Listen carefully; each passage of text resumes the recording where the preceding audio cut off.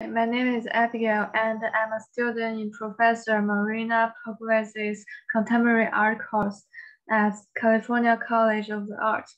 I'm going to introduce fluid mutualism. This year, the theme of Creative Citizen series is fluid mutualism. The series is exploring the intergenerational symbiotic relationship, networks, and strategies developing within different communities, species, disciplines, and territories. Each event in the series is connected to one of the pillars of the communal flower, a model for understanding communality in the Asian philosophy and daily practice of various indigenous nations in southern Mexico. This event explores the pillar assembly according to the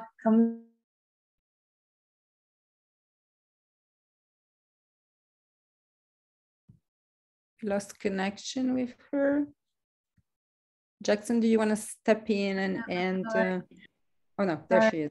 Sorry. I just disconnected. According to the communal flower, the importance of the assembly resides in that it is here that we manifest our collective needs, where we contemplate alternatives of well-being that satisfy us, solutions, and where we decide the path that will define the destiny of our community. Thank you, Abigail. Ezra? Hi, everybody. Good morning. Before we begin, we'd like to make a land acknowledgement. California College of the Arts campuses are located in Huichol and Yelamu, also known as Oakland and San Francisco, respectively, on unceded territories of Chochenyo and Ramaytush Ohlone peoples, who have continuously lived upon this land since time immemorial. We recognize the historic discrimination and violence inflicted upon Indigenous peoples in California and the Americas, including their forced removal from ancestral lands and the deliberate and systematic destruction of their communities and culture. We endeavor to honor Indigenous peoples, past, present, and future, here and around the world, and we wish to pay respect to local elders, including those of the lands from which you are joining us virtually today. And if you are unsure of whose land you are currently residing on, you can always visit nativeland.ca. And now I'll pass it to Marina for a few words. Thank you, Ezra. I'm Marina Pugliese. I'm professor of contemporary art at HAVOC and the head of public art for the city of Milan. And this is the last of our 3 seminars. In the first, we met with Kendall Henry and we talked about best practices in order to democratize the decision-making process in public art. In the second seminar, we talked with Romy Crawford about how to memorialize the underrepresented communities in ephemeral ways. And today I have the pleasure to welcome Joel Garcia, who is an artist and an activist.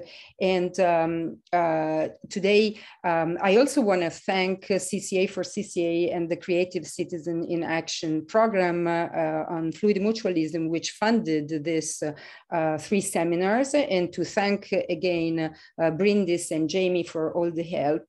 And I think that today's talk of Joel is really, concluding in the best possible way our series in which it really broaches the topic of indigenous strategies of connecting communities and also to reconciliate with complicated history. So thank you, Joel. And I pass the mic to Acacia to talk about Joel's bio. Thank you. Hi, thank you. My name is Acacia. I'm also a student in Marina's class. So Joel Garcia Huichol is an Indigenous artist and cultural organizer that uses Indigenous-based frameworks to center those most impacted, and artist-based strategies such as printmaking, installations, creative action, and altar making to raise awareness of issues facing underserved communities, youth, and other targeted populations. In various roles, he has worked with Indigenous communities across borders in support of issues of land, access, and self-determination. His work explores healing and reconciliation, as well as memory and place. He is a former fellow of Monument Lab and the Intercultural Leadership Institute, as well as an artist in residence at Oxy Arts and AIR, Los Angeles Cleantech Incubator. So with that, I'm gonna pass the mic to Joel. Good morning, everybody, or good day, depending on where you're at. Thank you all for those introductions and land acknowledgements. I love the inclusion of elders in that. When Marina and I first spoke about doing this session, things were a little bit different here in LA. In the last month or so, a lot of stuff has kind of happened, which is great. Because, and if you hear my dog snoring, sorry. He's in the background snoring. I don't know if you can hear him. When we spoke, you know, like there was movement around this work, but a lot of this also still felt very like theoretical in practice. And so I'm gonna start by kind of just going through a quick overview of where things are at, and I'll share my screen so you can see these slides.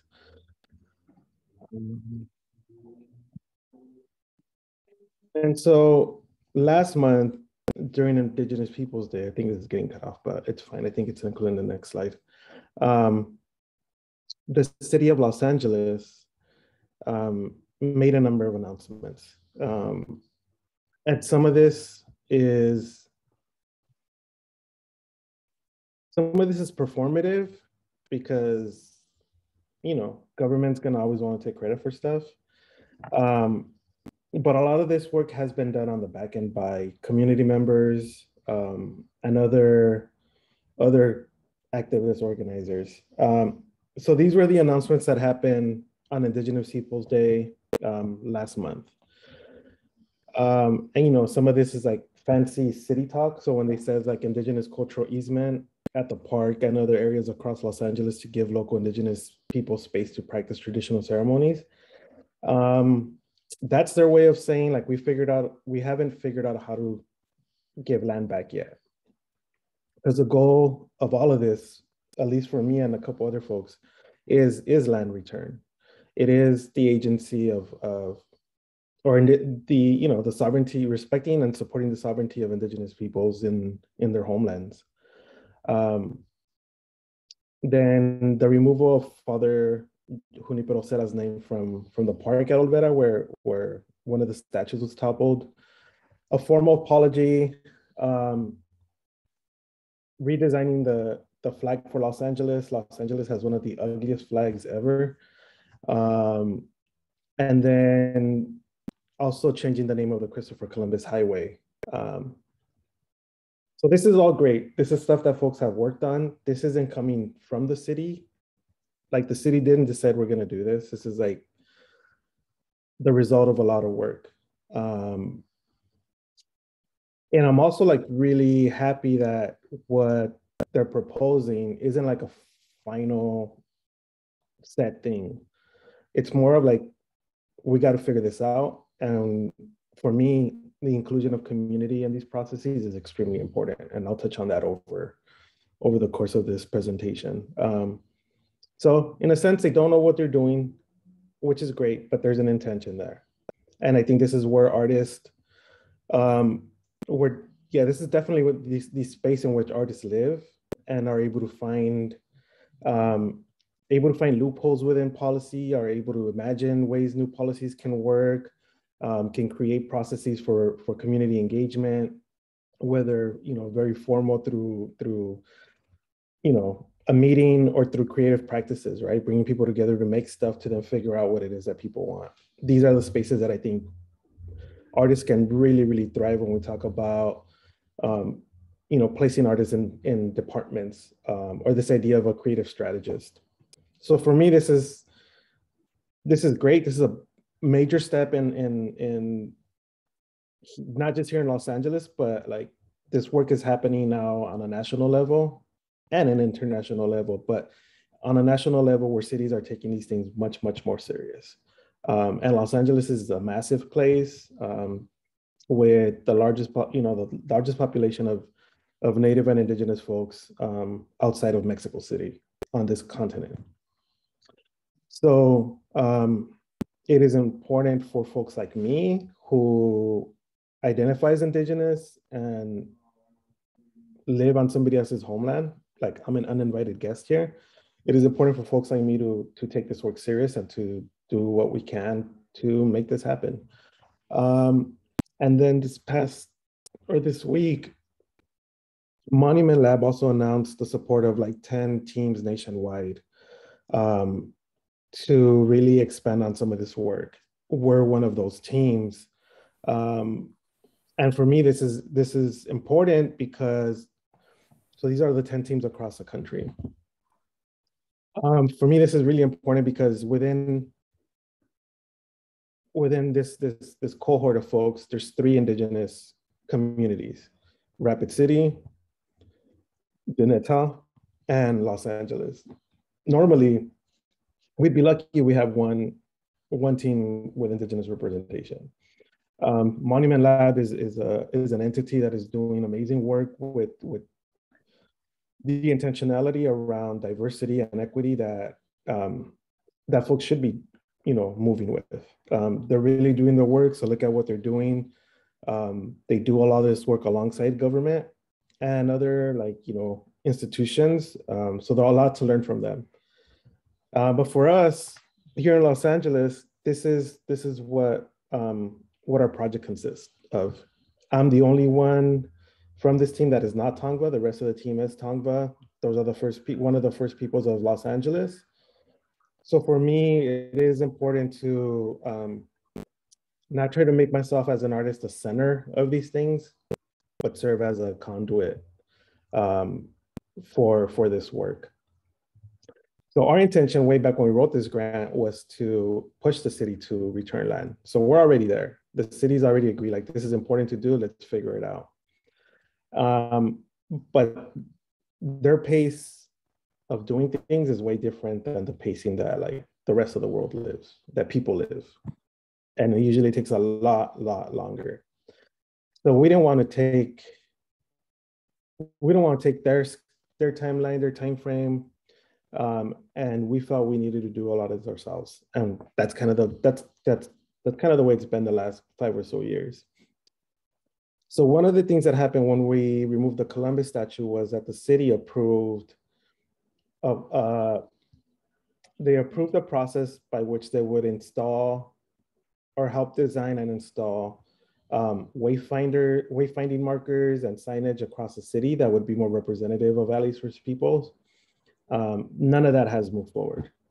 The money has sat there, like it just, the city approves things, but then nobody does them. So we felt that these are opportunities for us to really push things forward. So what we're gonna do is we're self-commissioning ourselves to do all this signage, to create all these different markers and just install them DIY style, guerrilla style, put on a yellow vest, helmet, and install them, and then push the city to adopt these things and then install more because they have the money to do it. They've already approved this. We want to incorporate technology into this so that folks can walk up to these signs, use their phones, either hear stories directly from the various tribal communities here, and just learn more, right? We're in an age where phones can do amazing things. So let's use that technology. And ultimately, with pushing for this piece of land to be returned, the creation of a learning lab of sorts. So all this is all the stuff we'll be prototyping.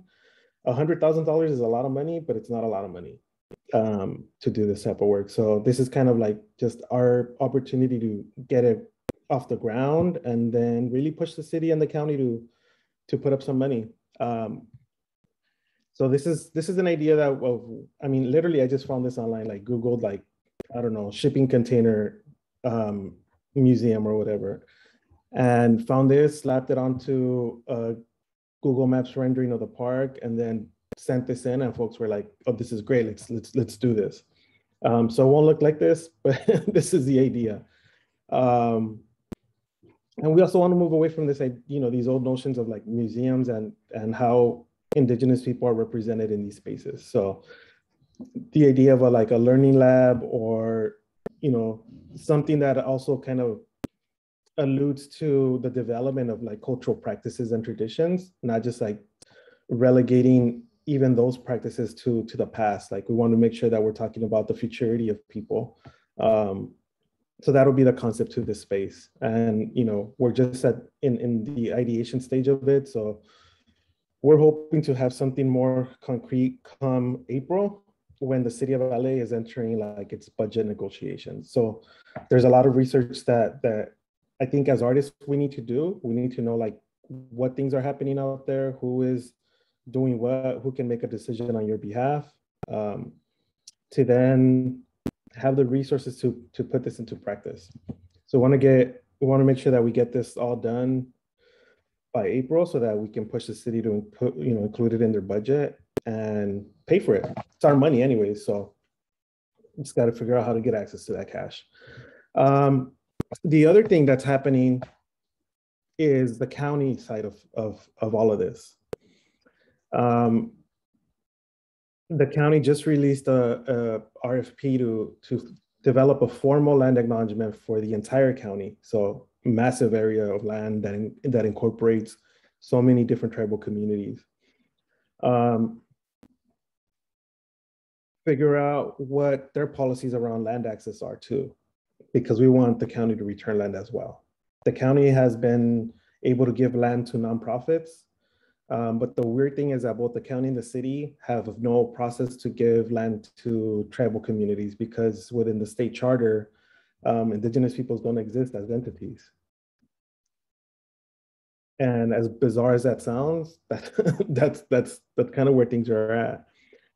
So if you're hearing about like land return for some of the tribes up in Northern California, the tribes have had to establish like 501c3s or like, you know, these nonprofit models in order to receive land, which is, you know, like I said, bizarre that within California's, you know, the California state charter, a state that pretends to be very progressive, Indigenous people don't exist as like formal entities.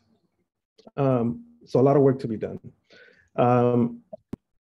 So we applied for this ARF like to facilitate this process, which is going to be super difficult. But again, it's the way of bringing in like creative action into these government, you know, processes that can be very dry and frankly, people distrust. People really distrust these forms of doing things. And for us, it was important to be able to, as artists, bring that mindset into this work. So that's what's happened. The city also has like put together this working memory group that is trying to account for all these untold histories of Los Angeles. Everything from Indigenous people to labor, to other community groups or cultural groups that have been you know, kind of erased from LA's history. A lot of tragic stuff. But this is all the result of some of the actions here in Los Angeles, some of the advocacy on the part of tribal communities, and other cultural groups, like, you know, and entities like the Chinese American Museum. And like I said, like the city can approve all kind of things, but when they happen, it takes forever. Like the Chinese American Museum just got approved about $250,000 for a memorial, but they don't expect that memorial to be produced anytime soon.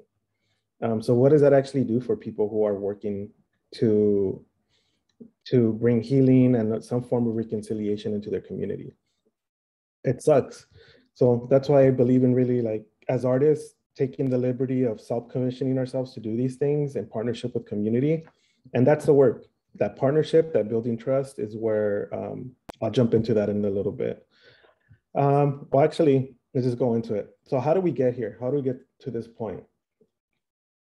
In 2017, here in Los Angeles, the city approved the replacement of Christopher Columbus Day, or Columbus Day, with Indigenous Peoples Day.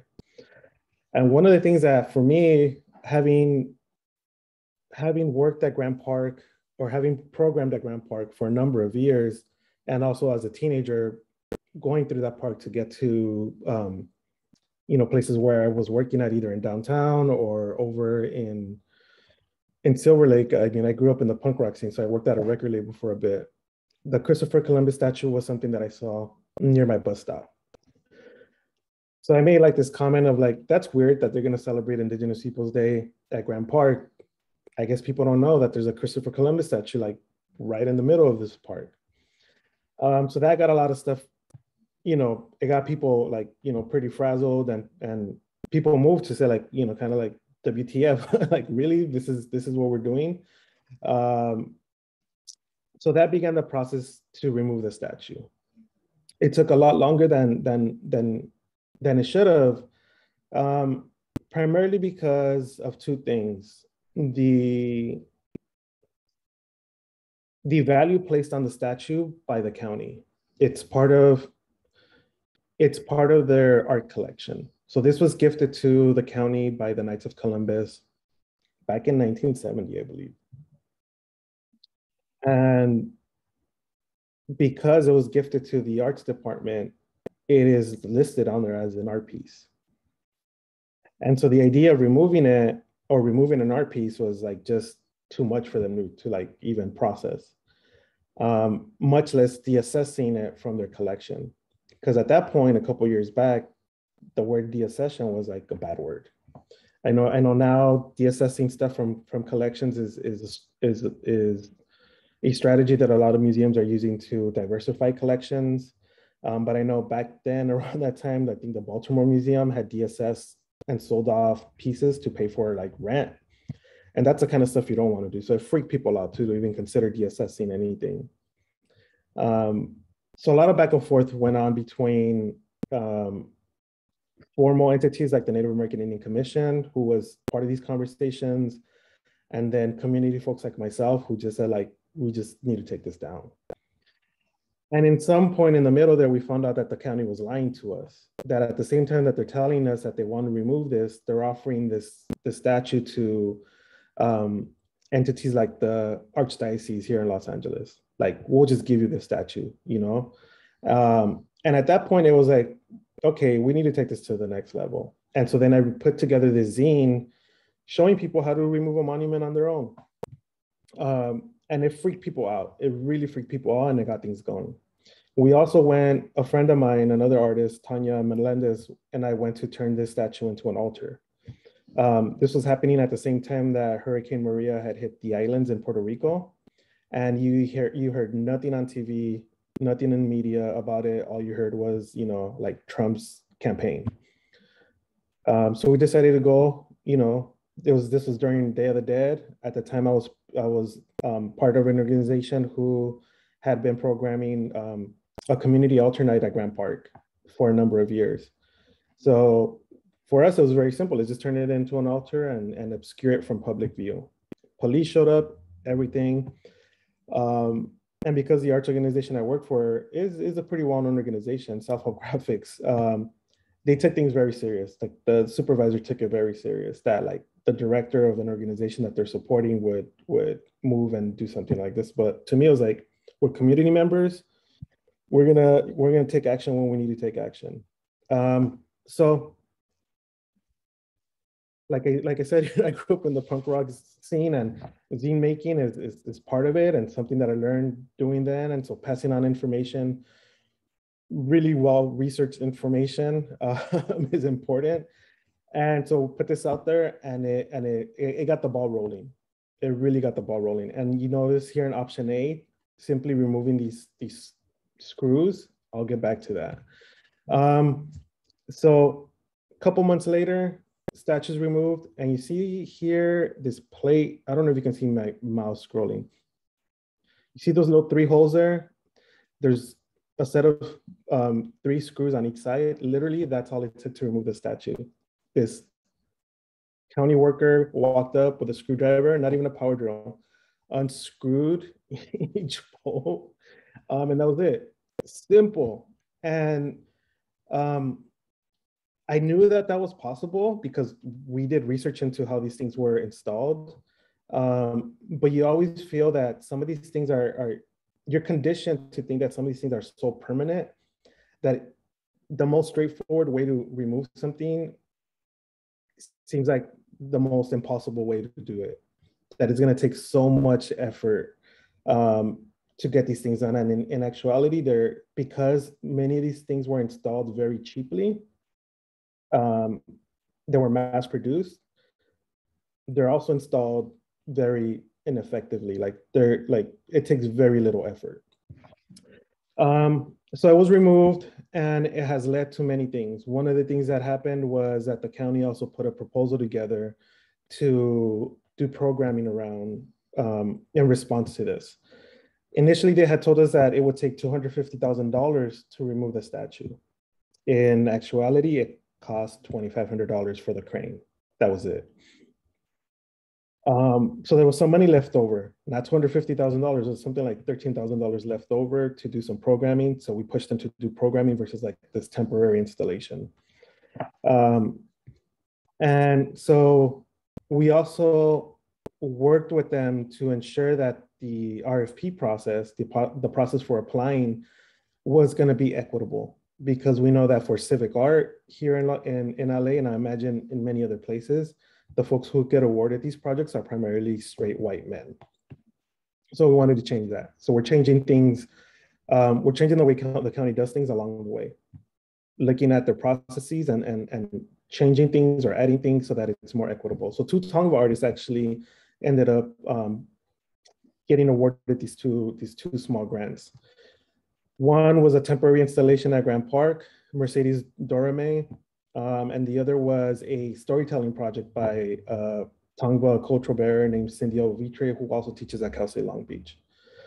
And so this happened this past, about a year ago now, last November. And then we'll talk about the Cerro statue now. I'll share this video with you. We have reached a time and space where the oppressed are taking a firm stance and saying enough is enough. A time when we have to dismantle the system that doesn't work and has never worked for our people of color. Drop the rope, everybody. Get a rope. Everybody, drop a rope. Take the rope. Right on. Drop it.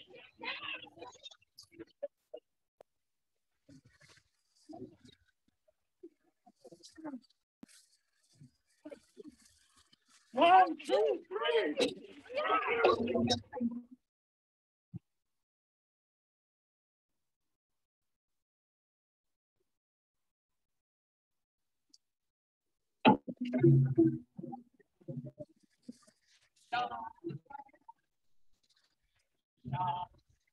This doesn't feel like a celebration. This is just the beginning of healing that needs to occur amongst our people. This is a man who has created genetic trauma for myself amongst our ancestors.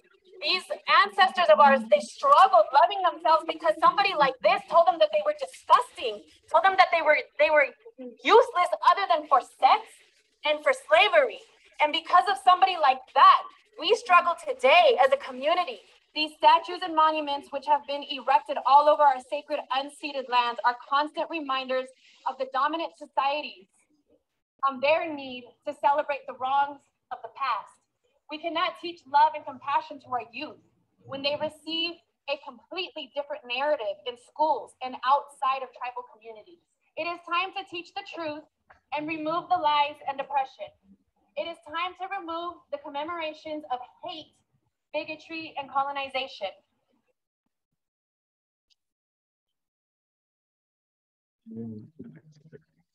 So soon after that, the following week, this statue was removed. And just the idea of the threat of community tearing this down, Parks and Recs, who I guess, also owns or has a collection of statues, removed it overnight. They wanted to avoid all the hoopla of the press. So the day prior, literally a week after the remove the Sarah statue, there was an action there where this statue was obscured from public view temporarily. That night, it was removed. A couple weeks later, back at Olivera Street where the Sarah statue was, the same thing happened. This is the statue of King Carlos of Spain, who is the one who gave the order to settle Los Angeles and build a settlement here. That was obscured from public view. And going back to these places and reclaiming them is also important. So this was a ceremony that was held last fall, not this fall, but like last fall, during the fall equinox. The Sarah statue was removed during the summer solstice. So also using these, when we talk about like indigenous-based strategies, when and how things happen are also important. So using these shifts in time, we were talking about the seasons earlier as folks were jumping on, these are important markers of time where things, when ceremonies take place. So we wanted to make sure that those frameworks are also being brought into these processes. I'll stop there for now. With the Sarah statue, about 2 weeks later, the city passed another resolution calling what we did an act of civil disobedience, because there didn't exist a process within the city to remove hateful monuments. And so we knew that. We knew that the city didn't have a process. We knew that for like 30 years, folks have tried to have this statue removed through the city's, through the city process, but there didn't exist one. So every time it was like, got to talk to that person, you got to talk to that department. But for artists, it is critical that we know what we're doing when it comes to this type of work, or just all our work period, that we know that the information that we have is accurate, that is coming from the communities that are most impacted by things. So the funny thing is that we knew that this piece of land here was controlled by Parks and Recs. We knew that this pedestal, this plinth, was paid for by the city council. So they had oversight over this. And the statue that sat on here, the Sarah statue, that took all but like 20 seconds to remove, and you saw how easy it was to remove. That statue or that object was owned by the Department of Cultural Affairs, also part of their art collection. So to remove it, nobody knew from these three entities who had oversight over removing it. So, we created our own process. And the fact that the city now has passed this motion to figure out how they're going to do this. And again, they passed this last year, but no traction has happened as to like what this formal process is going to be. Again, these are areas in which artists can come in and develop this work, develop these policies. I firmly believe that if we do something right the first time, like with the care and intention and the knowledge of what exists within government structure, that you only have to do them once. We've seen this past 2 years now that like the energy to go out and protest, capitalism can try and wait us out. That all these inequities that exist, they can try and wait us out, and then find other ways to exploit it. Right? With COVID, we saw how that, how even that tragedy was exploited by capitalism. So we try to do these things knowing what the policies are in place at the moment and where change can happen. And if there isn't something developed, it's an opportunity for artists to create these things. So going back to the video and to this moment, like we wanted to make sure that this was not seen as an action, that this was seen as a ceremony, that it was seen as Indigenous folks and community members from all different backgrounds coming together to talk about healing, to talk about the harms that have existed, to learn about the harms that folks don't know have existed and continue to exist in the moment. And, you know, to be able to as a community, have agency over how we heal, to have agency over how we're gonna hold the city accountable to these things. And if we do it once, we don't have to do it again. We can focus our energies on the aspects of healing, on the aspects of community building, rather than the legalistic side of the city. Let the politicians and them worry about that. As community members, we can do this work without their permission. But again, going back to resources, right? Like our communities are so taxed to try and do things out of pocket. As artists, we do a lot of stuff out of pocket. The resources exist within our cities to be able to do this stuff, so we should have access to it. And that's kind of where the work is at the moment. And I thought I had a couple other slides here, but oh yeah, I think this one's just out of sequence, but I'll come back to this. So I'm just gonna go through some like what I call groundings, and some folks might call best practices. I call them groundings because I think these are strategies that center me and make sure that that keep me accountable as an artist. And none of what you've seen, like, do you see my photo, anything? And I work really hard to make sure that that's not the case. That other people are like front and center, because I don't need to be. It's not about me.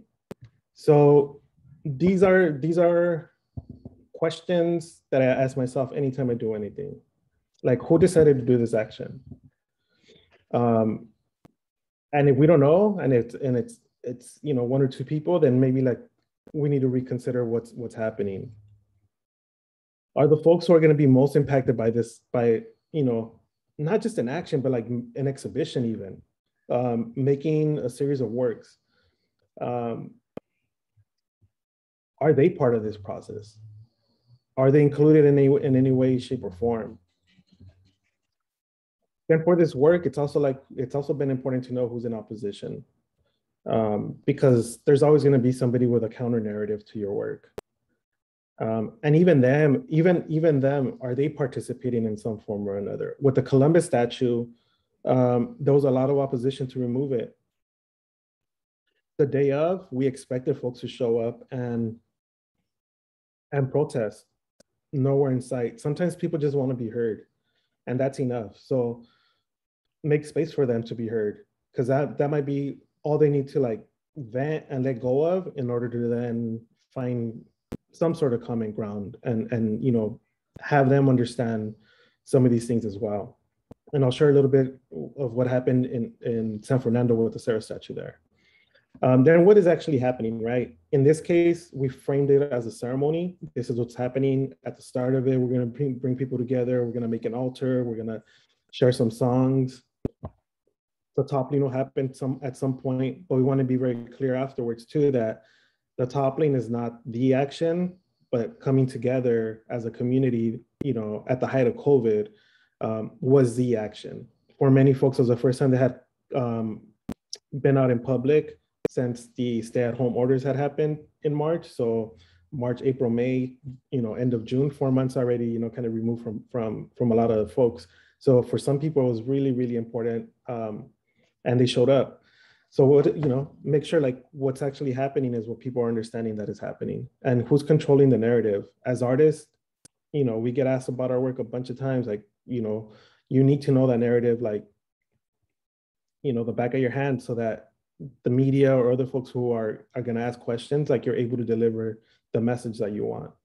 And always, what are next steps? You heard Jessa in that video saying like, this is the beginning of things. And we wanted to communicate that to everybody, that the toppling wasn't like the finality of anything. It was the start of something. And in order for us to be able to have the space to be able to do that, we needed to remove this thing. And even just like the visual of saying that, people get it, people understood it, and they're like, okay, we get this. We can go with this. With the Sarah statue in San Fernando, the one that the Parks and Recs removed, there was a man that showed up before we even arrived. He was standing in front of the statue, And he, we asked him what he was doing. He's like, well, I'm here to protect the statue. Nobody's going to tear this down. So he was adamant that he was just gonna, he was an older man, hardcore Catholic. He's like, nobody's gonna damage this. And so we talked to him like, look, a group of youth just want to cover the statue up. They want to, they want to be able to practice their First Amendment right of protest. And that's all that's going to happen. And we guaranteed to him that we would ensure that that would be the only thing that would happen. This man might not have understood everything else, but he understood the First Amendment and the right of free speech and protest. And he said, because I believe in the First Amendment, I'll support you. And his role that whole day was to go talk to other folks of Catholic faith who were there in counter protest and let them know like nothing's gonna happen. The youth just want to practice their First Amendment right, and we need to support them. The ability to be able to do that with dialogue and like clarity and communicating certain things is really, really important. So somebody who would have been, we wouldn't have seen as an ally became an ally that day.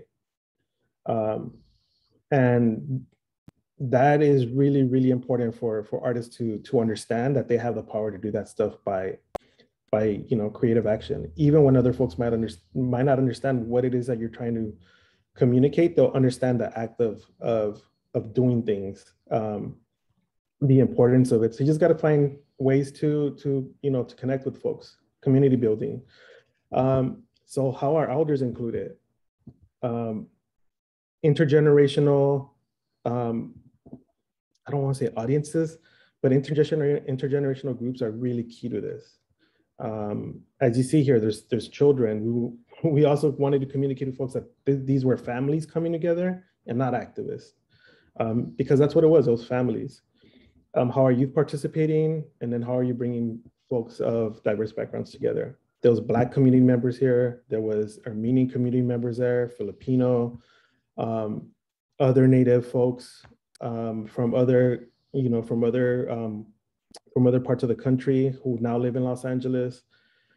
So it was really, really diverse. It was a reflection of what Los Angeles is. And we wanted to do that specifically because we also want to make other folks, I use the word complicit because it just sounds good, but you want to make other folks complicit in this too, because then they walk away just as invested as you are. And that's what happened, a lot of folks made a lot of noise afterwards because they felt included, they felt part of this. And people want to be part of good things. So bring them up, find ways to bring them along. And like I talked about reclaiming space, going back and offering people opportunities to engage. As artists, we put ourselves in the center a lot, but we can also create opportunities for other folks to come and participate. So that's kind of one of the things that we've done. For us, because a lot of this also comes from a ceremonial place, like that is part of how we do things. So how can we change how a space feels? Those same security guards that you saw in the video trying to stop us from toppling the statue now are the same security guards who welcome us back to these spaces. When we did this ceremony in the fall, we left these ribbons up, these prayer ribbons, we left them up for a while, but we committed to taking them down at some point so that they didn't become a nuisance to folks there. When we were taking them down, the security guards came over and they're like asking us to leave them because they're like, for the first time in a long time, you all brought color to this space. I was just dead. I had the statue there, but it was just like, a dead space. So by changing the feel of it, right, we also change how the people that operate in those spaces on a day-to-day act around it. So again, they try to prevent us from entering that space, but now they're the folks who open the gates for us whenever we go back.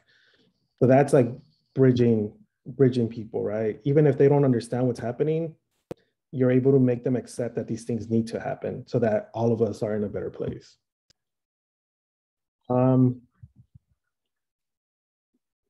Controlling the narrative, important for all this work. Along with prepping the media, which we did, we invited the LA Times to be there that day. We invited certain folks because we trust these folks. We invited them to be there. We gave them all the tools to be able to write a story that reflected what we thought was important to be shared with the world. So we wrote this, statement that was given to them days in advance. So when they showed up, they knew exactly like how to frame what was happening. The LA Times actually did like 3 different articles. As an artist, I feel that orchestrating energy is also part of the creative process. Figuring out like how things feel in the moment, and creating the conditions for visuals, like the one here with this person carrying the cross that broke off, for these visuals to be captured and then shared with the world, right? Because we want things to go viral. That's the new thing, right? How many folks can share an image? I'm big on latergrams. Sometimes you get caught up in doing things that you forget to document things properly. So I always try and have photographers, videographers on hand. Many times it's youth that we work with who will, capture these images and they'll be published, in the paper. These are resume building opportunities for them as well. So we prep our young folks to be present, take photos. Some of them have had their work published internationally now. But we want to design a moment in which these type of images are shared. We did not know that LA Taco, an online magazine of sorts, was going to produce that video. We invited them so that they can write a story. But the person there was so moved by things that they produced a video free of charge. And you saw how well put that video was, because they understood what that day was, what that moment was, because we also prepped them in advance, like this is what's happening. So controlling the narrative is really, really important. The New Yorker wrote a piece on this. So the more tools you can give folks around what you're doing and your methodology, your approach to the work, the better these stories will be when it comes to talking about your work or these type of actions. And to this day, like the narrative that we set out to put in motion for the Sarah statue, which was about healing, which was about reconciliation, is the narrative that has been used over and over and over, which is why the city now has moved to like formally apologize, because that was the next step, right? There's an acknowledgement, there's the reconciliation process, and then there's the reckoning process. Like, how do you pay dues for what's occurred? Acknowledging and reconciling, that's great, but then you have to move towards like systemic changes, and that's the reckoning part, which is where we're at now, which is great. So these are some of the questions that I ask myself as to like, in this work is like, how can future monuments nurture people? What can they do? It doesn't always have to be a statue. It doesn't always have to be this like, cinder block thing. Can we imagine new type of monuments that engage in public space? How do they communicate to us, right? I feel we shouldn't be kind of stuck in like this bronze and concrete model, but we can do other things. For me, oak trees offers, when they asked me like, what would I put in place of the Sarah statue? It was like an oak tree, like that nature, bringing back some of the land that was, kind of the environment that was here before the city was developed, is probably the monuments that we should have. An oak tree offers an ecosystem that is just amazing. And the way it also communicates with other life forms is like, we can learn a lot from. An oak tree talks to insects, to the birds, to the animals, and it communicates about like what it needs to be nurtured. It's just amazing, and off of that, I developed this augmented reality piece that speaks to that. So now when folks go to this place, there's a barcode there that launches this app and launches this AR project. And it talks about how through something called mycorrhizal networks, right? Like the oak trees use fungi to communicate with other plants about the conditions of the soil. It communicates with insects about like what insects need to do to make the soil more fertile. And if plants can do this and communicate with one another for like the betterment of each other, like why can't we as people do the same thing? So the intention of this piece was to communicate that, right? And I talked about also too, like changing the way in which we look at time through the changing of the season. So you can see a little bit of the constellations there. So my intention also too was bringing the stars a little bit closer to Earth, because for Indigenous folks, time is not linear. And we also want to, or I also wanted to kind of remind folks that the mission project is not a project that like ended. It's a continual project at the moment, and it continues to do harm now. So the idea of talking about these things as if they're in the past is also inaccurate. Like these things are happening in the moment still, so we need to account for them as well. And so, yeah, you know, going into and using technology in ways that can change things. So this AR piece was launched 2 weeks before Indigenous Peoples Day, like right around the fall equinox. So again, changing the way these spaces operate, changing the way in which public space is used and who has agency to determine what that feels like, what that looks like. I think community members should have as much, if not more, of an opportunity to control that than government itself. So at the moment, after these round of announcements, there's an opportunity to do that. And all, I'm not taking in any way, shape, or form full credit or this, but this is where we're at now in Los Angeles because of this type of work. So I also have to acknowledge all the many folks who have been part of this work, which includes a lot of the tribal members from the Tongva and Tatagan communities, as well as other Indigenous folks. But that is a power of bringing people together to do stuff through art. You can make beauty out of these ugly moments and these spaces that feel like they exclude us, right? So that's kind of been my work around monuments, and even the idea of folks kind of respond back with erasing history, but it like nobody's trying to erase anything. It's about expanding what we understand to be the histories of these places and how we engage in them, and what we do moving forward. That is just being accountable to our privileges that we walk with, and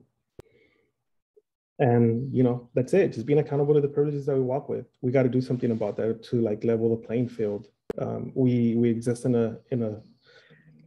a system that exploits, it exploits all of us, but primarily people of color. So I'm down to change that. That's what my work kind of is about. So I'll stop sharing here and I'll open it up to like any questions. Thank you so much, Joel. And I think I'll go first.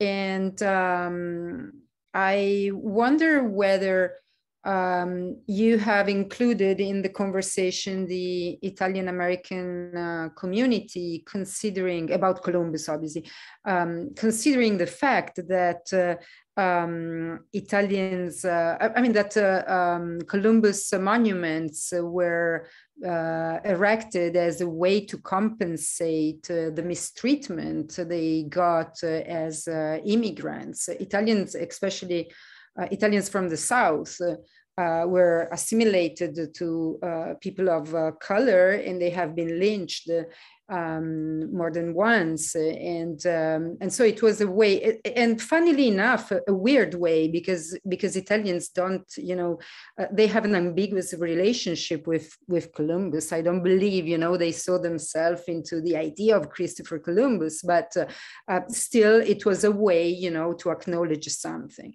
I imagine that probably this has been lost in the memory, and that probably now Italians American, couldn't care less. I do not know. But since you are very sensitive, and in the indigenous approach, there's this sense, you know, of involvement, of community, of worrying about, you know, other people's sensitivities.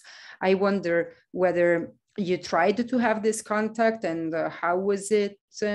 And let me just add, I'm gonna copy in the chat for everyone an article about the New York Times about the history of racism against Italians, Americans, especially from the South.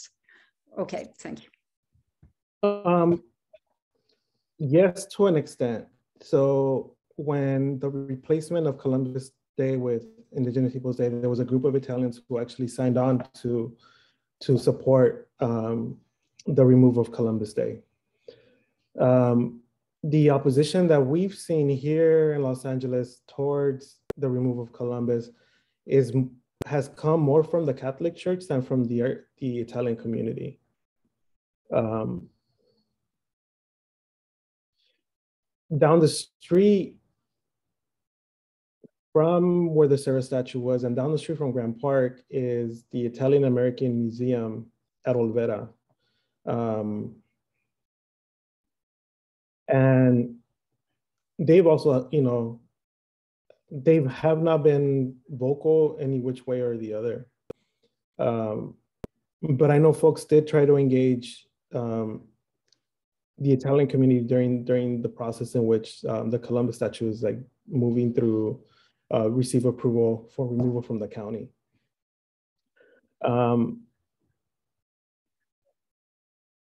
You know,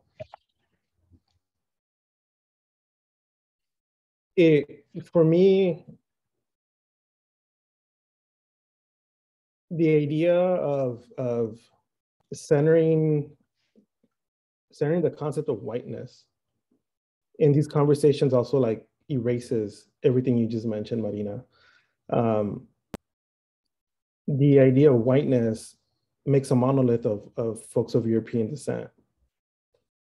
And it actually, you know, creates harm for white folks to not be able to talk about their heritage. Because the idea of whiteness here in the US is rooted on the concept of manifest destiny, right? Taking land, developing it, and in order to do that, you have to remove the indigenous peoples of a place.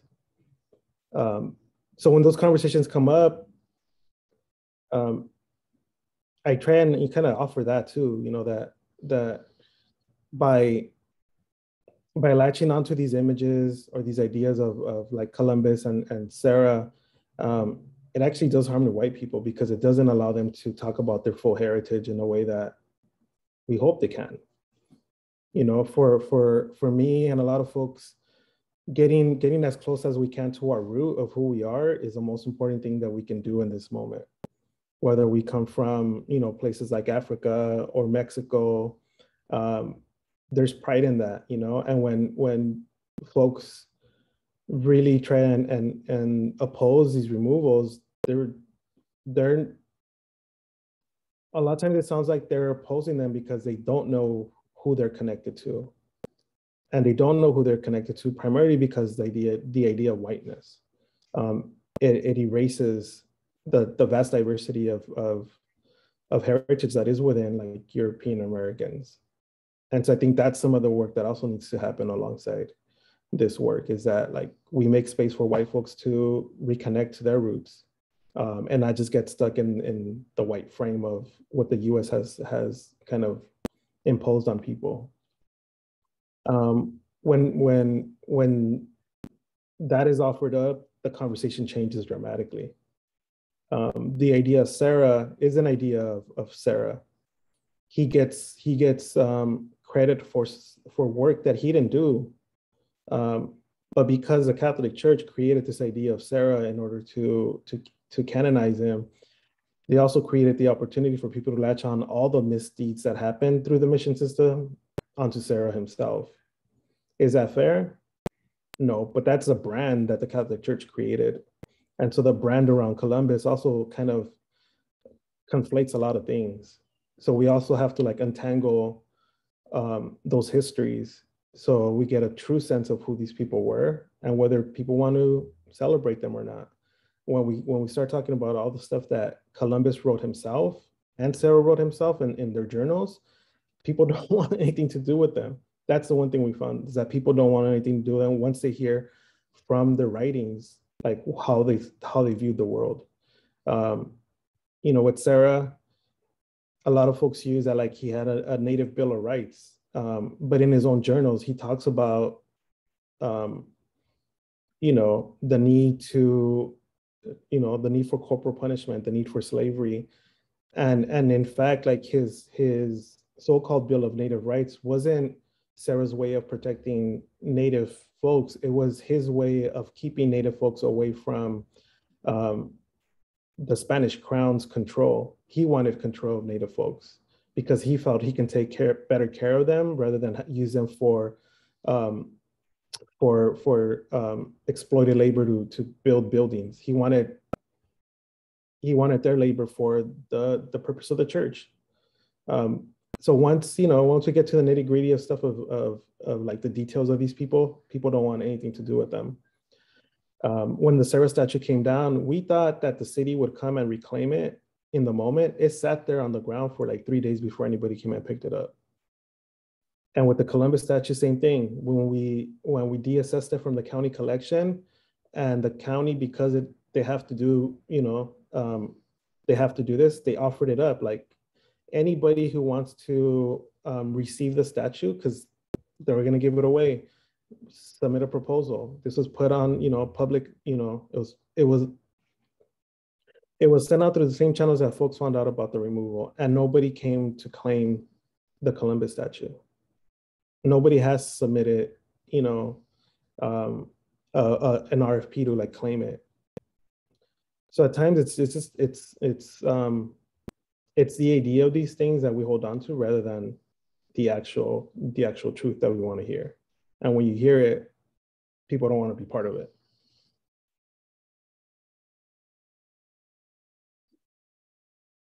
No, sorry, I'm muted. I got it. On the other hand, and I do know because I watched some videos in which you were talking, you also investigated about the historical and artistic values of the statues. The first meeting we had with Kendall Henry, he told us that in New York there were 5, or there still are, maybe no longer 5, but there were 5 Columbus statues, which is unbelievable. And this tells us that basically it was a symbol more than, an actual relationship to a historic figure. But not all the statues are the same, obviously. Some might have a historic and artistic values, some won't. So how about this? Because what freaks me out a little bit about, cancel culture and the invitation, like the do-it-yourself, toppling of the statue, which I love because I come from a punk background as well. So, I totally understand that. But on the other hand, a superficial approach, which I know it's not yours, can, result in big mistakes. And, an acritical removal of history doesn't lead to anywhere. So the relationship always has to be, inclusive and critical. So tell me a little bit more, if you want, about the relationship towards the single statues. How did you investigate about the value and so on? Yes. So with the Columbus statue, the county was very adamant that it had an artistic value because it was a piece of art, according to them. Once we got down to it, it was a replica of another statue. So it was not even an original work. It was mass produced. So the same statue that was at Grand Park was installed in so many other different places. So once they understood that, they were more open to exploring the removal of it. And along the way, in order to actually do this, they had to have an appraisal to determine the actual monetary value of this thing, not just the artistic value of it. They spent about $1,500 to do this appraisal, and the appraiser told them it was worth $0. It was worth nothing. So once we knew that, you know, their approach to it was completely different. But it also informed the Sarah statue, because it was a statue that was installed in the same manner, produced in the same way. It was a copy of a copy. And per the city code here, if what you do does not result in $400 or more worth of damage, no crime is committed. Like it's not an act of vandalism. So knowing that, when we planned for the removal of the Sarah statue, we knew that if we toppled it, that it was worth nothing, because we had precedent already. We had another example of the Columbus statue being worth zero. And the fact that the county's own who did the appraisal has more, I don't know, I guess more authority than if we say like, well, this is worth nothing. You know, we can reference that. So we knew that if we toppled the Sarah statue and the police showed up, that nobody would be arrested because we actually didn't commit a crime. And that's what happened. No police showed up. But that was also possible because we communicated with the city about this. They knew about this. We gave them enough notice so that their impulse was not to react, but to make sure that people were safe. And so no police showed up that day. Shortly after, another group of folks who I don't know who they are, toppled the George Washington statue at Grant Park, which is directly across from the Columbus statue. Same type of object, installed the same way. They didn't pay attention, they didn't see the zine. So they toppled it, and they were arrested. 6 folks were arrested, and they're being charged with felonies. They reached out to the county and asked them to press charges, and the county wouldn't press charges because they couldn't. It's, you know, they asked for the value of the statue. They're like, well, it's worth $0.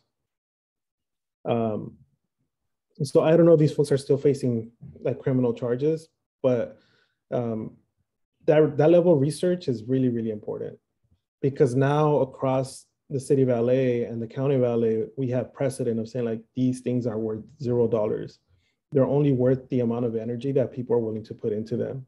And we're spending so much more money in maintaining them, where this money could be used for better purposes. You know, the Columbus statue sits in a warehouse where the county's paying rent. The Sarah statue was sitting in a county-owned facility that was air conditioned, where at the same park where this was taken down, there's a homeless encampment, because the city can't figure out what to do with the homeless population. So all that money spent on maintaining these things that are worth $0 could be better used supporting people. And this is an important point of all the contradictions the world of art has. Yeah. So I don't know if anybody else wants to chime in with questions. I don't have a question, just like an observation. Yeah, so I think like it's really ironic how these statues of like symbolism and power, like significance, are worth so little in value. And yeah, I really think it's like an old ideal that's outdated to have like a physical statue or like a symbol of power. And I think deconstructing that, and also like things still taught in our public education system, like growing up in America, I was taught a lot of misconstructions about Native Americans, and it's still, that colonization still is happening. And a lot of people don't really interact with those that identify as Indigenous or Native Americans outside of their community. So I think creating a space where these monuments stand, that's really doing something for the community and for the people It's giving the Indigenous community, like you said, agency, you know, a place for them outside of reservations and stuff. And they're not something, a people that's like out of, you know, like far away. They're within our society, and they need like a space there, and also a space for people to be informed. And I think that it's like really powerful and progressive what you're trying to do. Yeah, thank you. Thank you so much. Yeah, I mean, these are all opportunities to unlearn things that that we were conditioned to understand or to accept. So I do believe, you know, like these are difficult conversations to have, but if you have them in gentle ways, people will stay engaged. And again, like art offers an opportunity for us to do that with grace with one another, to offer folks those learning opportunities in ways that don't feel like jarring. You know, sitting down and talking about these things on panels without like an opportunity to like process, I think is difficult. But if we use art to like, you know, kind of do some of that, like people be more than happy to participate, as difficult as it might be.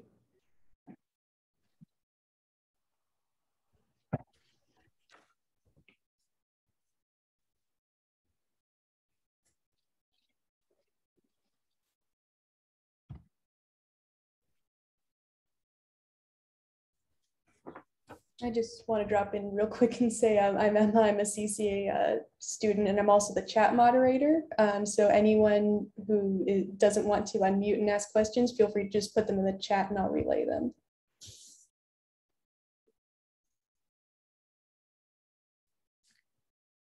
Thank you, Emma. I think it's also super interesting, the questions that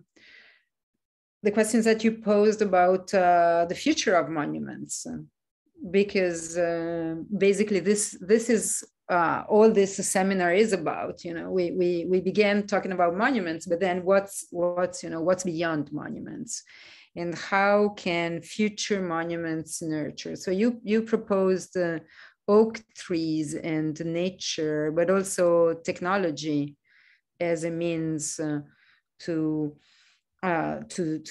memorialize. And I wonder whether this approach, this alternative approach is and how is it being considered by institutions? You said that you just received some fundings, right, to investigate and find new means. So is this you know is this becoming a prevalent approach? Well, I think so. It's an emerging field, if we want to call it that. The Mellon Foundation is investing $250 million for this work nationally. That's a lot of money. Wow. So, and that's just one foundation, right? Snapchat, I believe, is also putting money like in a partnership with LACMA to do like augmented reality monuments. I think, what is it? I forget one museum also too just launched like a augmented reality project around the city of LA. So yeah, I mean, these are tools that we have to reimagine how space is used. And I think we should, like as artists, take full liberty with them. We're gonna mess up along the way, but I think understanding that we're gonna mess up along the way also like offers a little bit of like, you know, a little bit of grace to one another to understand that we're doing these things, trying to figure out what is best for all of us. Rather than imposing, like you know, I figured out that this is the way we're gonna do it, and then like impose on everybody else. I think simply that alone, just understanding that we're gonna screw up along the way is a big shift from the way things have been, you know, been happening.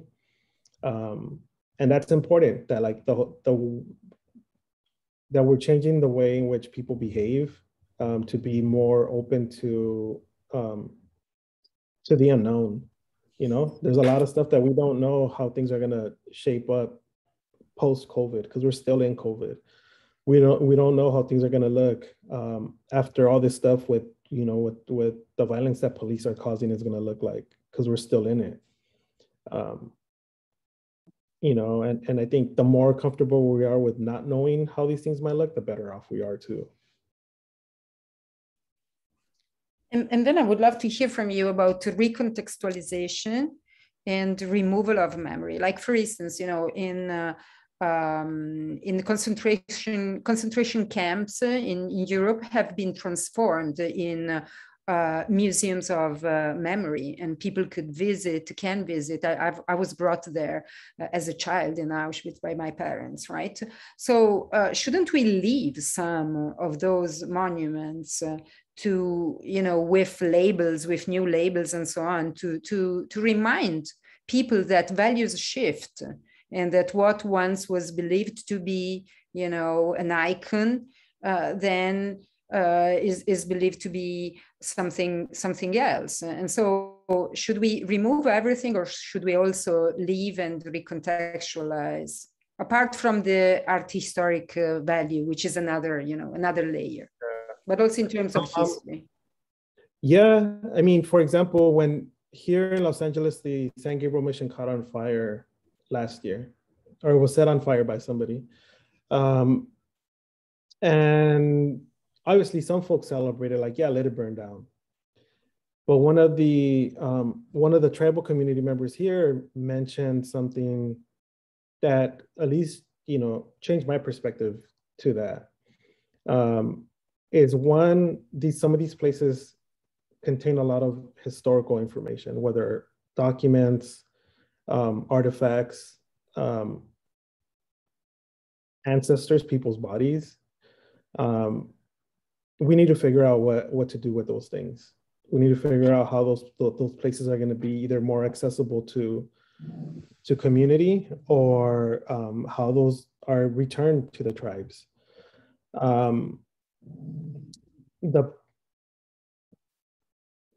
The unfortunate part too of like a place like the San Gabriel Mission is that supposedly the mortar that holds a lot of those bricks together is also made up of human bones. That bones were grounded into the mortar.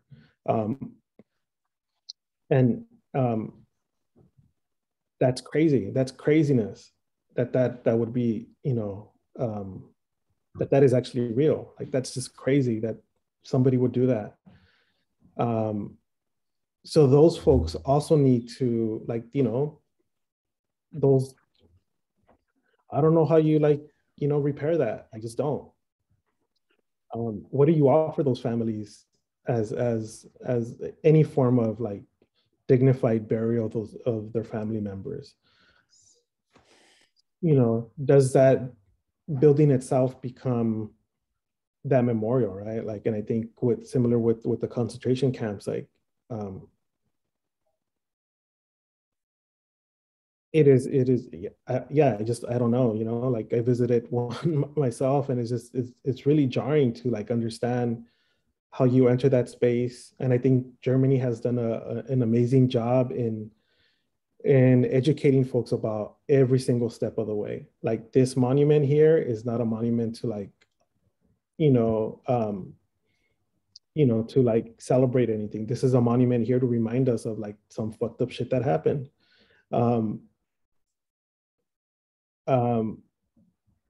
There's a lot to learn from Germany in that sense, where, you know, they have these different, you know, these different titles for these different spaces and these different uses. You know, I think one of the things that was shared when I visited there was that when the Holocaust Memorial in Berlin was being produced, that they wanted to make sure that folks weren't confused with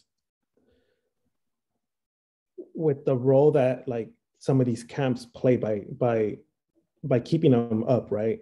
And that folks understood that memorial there was a memorial, and it wasn't a site of one of the atrocities, because that was also important for them to like convey to folks, like, this is just a memorial. Like, if you really want to understand the horrors that were caused by, you know, by the Nazis, then go to the camps. Like that place deserves its own, you know, its own experience. And we got to figure it out here, like what we do. Like, do we, you know, destroy these missions at some point, or do we keep them? Because, like I mentioned, like within the mortar of the San Gabriel mission, apparently, you know, there's the remains of people's bones. It's heavy. Yeah, and it has to do with the relationship with history, which is different from country to country. And so that, yeah, you know, like the conversation is not about, you know, I use in the video that I shared with you to share with the students, you know, I use the idea of like by removing the Sarah statue, I left the void, right? Like of energy. And the object that object ceases to hold any power. Like I mentioned, like it laid on the ground for like 3 days before he picked it up. So there's no power in that thing, right? There just isn't. It holds power as long as we give it power. But that void remains. Whether we let it fester and people just continue to be mad at one another because that object was removed, or do we fill that void with, you know, with the stories of other folks? Do we fill that void with opportunities to understand one another? Like what we do with that void is what's gonna heal us. And so the less we focus on the objects themselves, the more we can focus on, like, you know, understanding who we are. Germany has done a really good job of taking some of these objects and just putting them in a museum with very little context. They're just objects. Some of these are beautifully made, so we're going to keep them because they're beautifully made and people deserve to see them. Some of them still have like bullet holes in them, and, you know, they made no attempt to repair them because that is their history. They're not gonna, you know, they're not gonna mess around with like trying to put a Instagram filter on them to make them look pretty. Like they just are what they are. And I think being open about like these things just being what they are is an important way to go, because then we can talk about the real stuff. so we still have 4 minutes if somebody wants to step in with a question.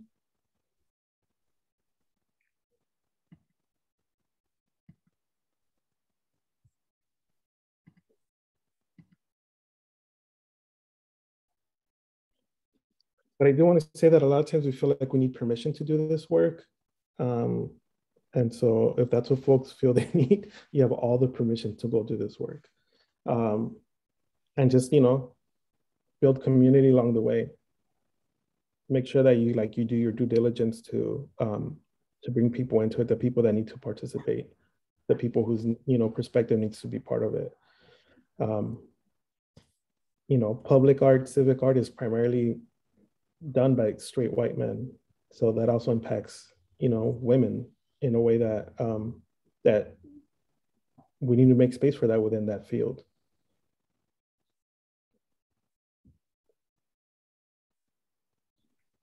I think here in LA, I think it's like 90% goes to straight white men, those commissions, and those are huge commissions.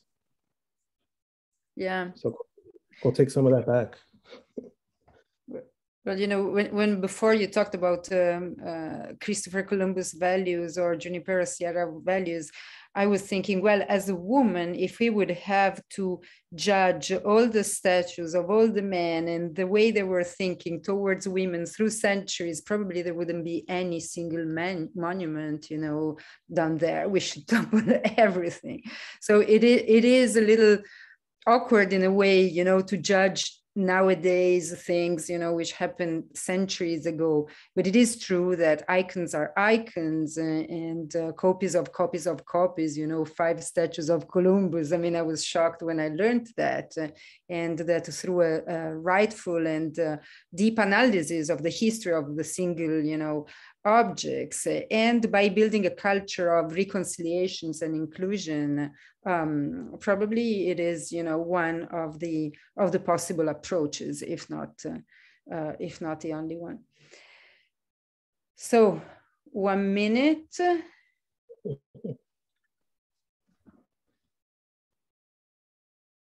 if nobody steps in, I really want to thank everybody again, my students and the CCA for CCA and Joel for this very rich and dense talk. I was a little bit the advocate devil as an Italian, I had to, you know, towards Columbus. And so thank you so much. I hope we were able, you know, to talk about monuments and monumentality and anti-monumentality from different perspectives. Yeah, thank you so much for hosting me. Thank you all. Have a good rest of the day.